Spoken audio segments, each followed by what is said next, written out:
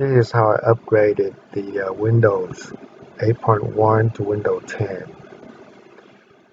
Go to the internet and search for Windows 10's upgrade and follow the instruction.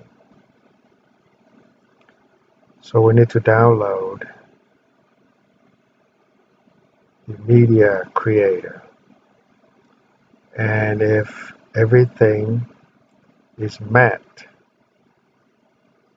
we'll be able to upgrade straight.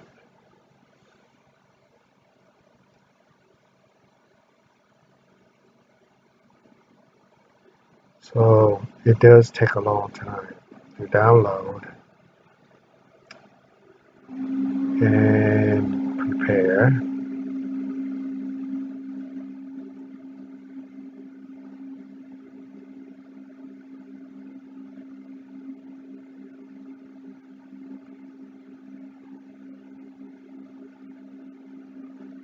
And getting the updates.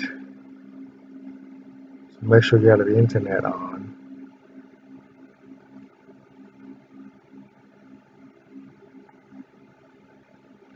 The important thing is you better back up all your folder from the user from the windowsold. Copy them out because they're going to erase all of them. Even you go to the windowsold, you still won't find it. Even you go to your user. So now upgrading Windows. This one will also take about 30 minutes. And when it's done, it's also setting up, and this one does take a long time also.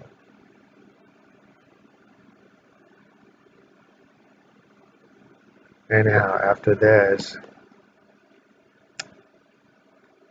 your upgrade to Windows 10 is successful.